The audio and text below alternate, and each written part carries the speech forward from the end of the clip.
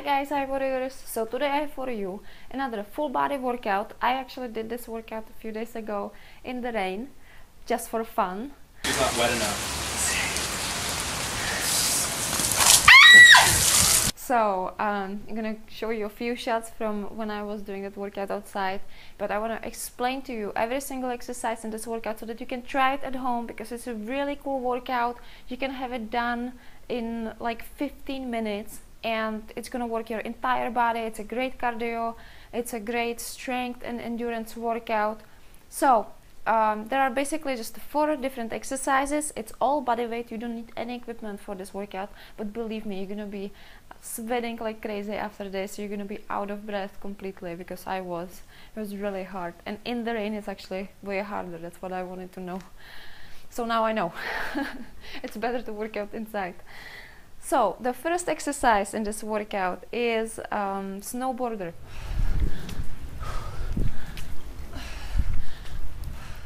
You wanna squat down, keeping your back straight. Like, imagine if you're like on a snowboard. That's how you stand, and you wanna touch the ground, at least with the tip of your fingers, and you wanna jump up, twist your body so that your body is facing the other way, and then touch the ground with your other hand, and keep going. This way you're really engaging your core, and you're gonna do 20 reps, and try to go for good speed, you know. Don't do it slow. This exercise is explosive. You should push through the entire 20 reps in one go, so try not to take any breaks. The second exercise is like this. You're gonna jump into the plank. You're gonna do a push-up. So regular push-up. Make sure that you're not dropping your hips. Make sure that you're not pushing your hips up. You wanna be really targeting your entire core, so keep it straight. Then you're gonna turn sideways into the side plank. Bring your hand behind your head. Now lock your core. You're gonna do this crunch so that you're bringing your elbow down to your arm and up. Get back into the plank. Jump your feet forward, and then as you jump up, I want you to jump so that you're facing the other way.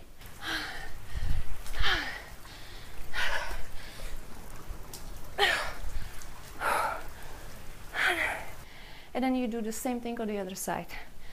Get into the plank, do a push-up, side plank, little crunch like this.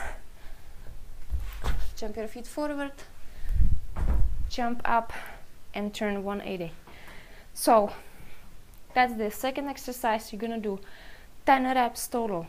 And the third one is simple, just squats. Jump squats with side leg lift.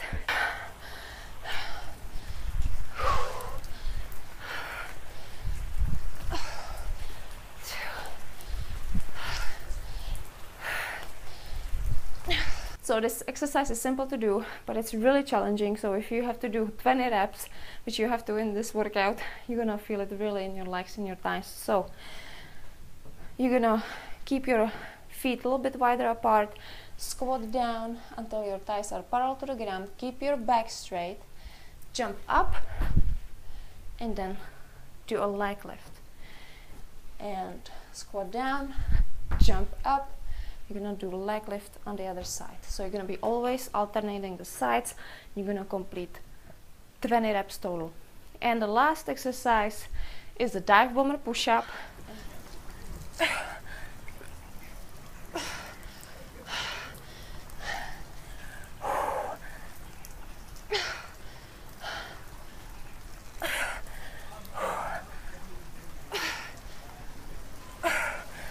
And you're gonna do only 10 reps,